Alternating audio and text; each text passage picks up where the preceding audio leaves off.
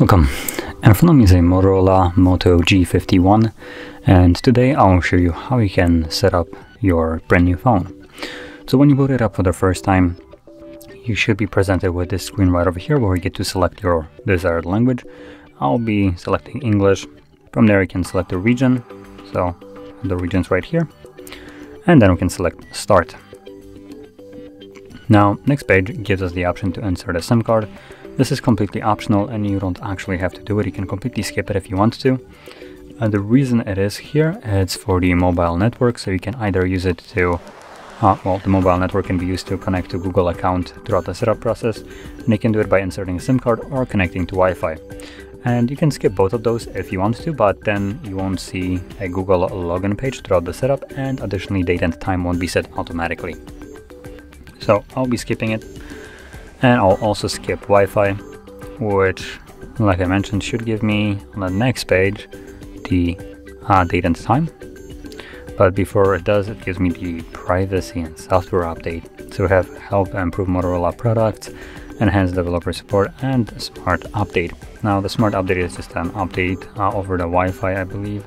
Automatically download and install security updates and bug fixes over the Wi-Fi. Then we have enhanced device support, which gets customized support and recommendations for your device. And here we have something that I would probably recommend turning off, which is the help improve Motorola products. Show device usage statistics. Basically allows Motorola to gather data on how you use the device and send it to themselves. Now, it's not really disclosed, I think, how much or what kind of data they are gathering exactly, so I just prefer to turn it off rather than figuring it out. From there we can select accept and continue to go to the next page, which, like I mentioned, gives us the date and time. This will show up only if you haven't connected to any kind of network, which I haven't, so there it is. And if you plan to connect to Wi-Fi or insert a SIM card later on, which you probably do, you can completely disregard this page because it will then be changed automatically once the phone detects some kind of network. Now, next page we have Google services, so we have location scanning and sending user and diagnostic data. And going over those quickly, location is just a GPS tracking that allows the device to give you an accurate position on the map for applications, as an example, that use it. So Google Maps can give you GPS navigation. Then we have allow scanning, which allows the device to look for signals like Wi-Fi and Bluetooth, and then send user and diagnostic data is basically what Motorola wanted to do, which is gather data on you and help improve the experience, which again, no thanks. From there we can go to the next page, which is the lock screen. Now by default it opts into a 4-digit PIN, as you can see right over here, but you can change it to something else by tapping right over here, and then you have option between also pattern and password. So choose whichever one you want. I'll be sticking with a pattern. Now obviously whichever one you choose, it's completely up to you, and if you don't want to select any, you have an option to skip somewhere at the bottom. But I'm going to be using a pattern right here. There we go. Confirm. And there it is, now set.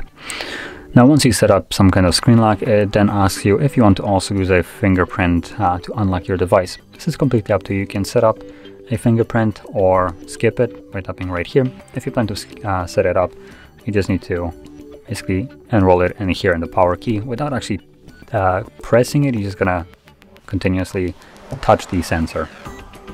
But like I mentioned, I'm just gonna skip it. And here we have stay in the know. So this page, the next one, and I believe even the next one, is just some Motorola garbage, which they want you to sign up for. So I'm gonna select no, not now. There is more, provide your email for spam, no thanks. And okay, so there is only 2 pages. So here we have the option to use gesture navigation, or we can also switch to button navigation, which is the older version. So by default, it's just going to give us a quick overview on how to use those. If you've never done it, I can read exactly how to use them and also see it right here in the animation for each one of the gestures, which is only 3 of them. And if you've already seen those, obviously you can just flick through the next, and then swipe up. Now if you plan to actually switch back to the buttons instead of the gesture, you can tap right here to go to settings and change it directly in here. But like I mentioned, I'm using the gestures, so I'm sticking with that. Anyway, this concludes the setup of the device, and if you found this very helpful, don't forget to hit like, subscribe, and thanks for watching.